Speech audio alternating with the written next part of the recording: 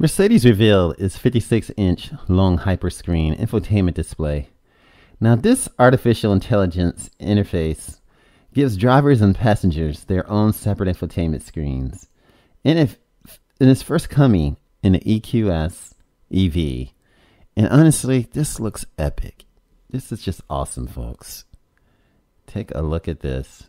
Now, Mercedes-Benz has revealed the MBUX Hyperscreen, an infotainment system set to first appear on the forthcoming EQS electric sedan. The Hyperscreen is actually 3 screens, a 12.3-inch digital gauge cluster, a 17.7-inch infotainment screen, and a 12.3-inch screen for the front passenger. Mercedes-Benz is not sitting out the revolution in screen technology. As proof, the latest part of the automaker MBUX infotainment system lineup is the Hyperscreen, just revealed ahead of the CES virtual technology show. It's a 3-screen setup that includes a screen for the front passenger stretching across nearly the entire dashboard for a total screen span of 56 inches. The setup will first appear in the EQS Mercedes electric sedan that is coming this spring.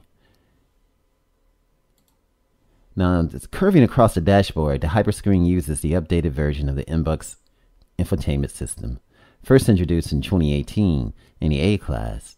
It uses artificial intelligence to adapt the infotainment system to the user needs and habits, featuring a zero-layer interface, meaning the user can reach features without having to scroll through the menus or use voice commands. Instead, important apps are always available on the screen within the driver's field of vision. Mercedes says so. And for instance, if a driver regularly calls someone at a particular time of day, the system will prompt them to make a call to that person at that given time. Or if a user raises a car using the air suspension at a given location on a regular basis, such as a speed bump or driveway, the system will learn that behavior and do it for the user. This is just straight up epic, folks. This is a passenger side, and it's cool how it's like, how it's smooth even with the air vents. And it won't be until the MBUX Hyperscreen appears in the EQS that we'll be able to see how the Hyperscreen fits into the cockpit of the vehicle. But from what is shown today, it gives the EQS an infotainment system to match its powertrain.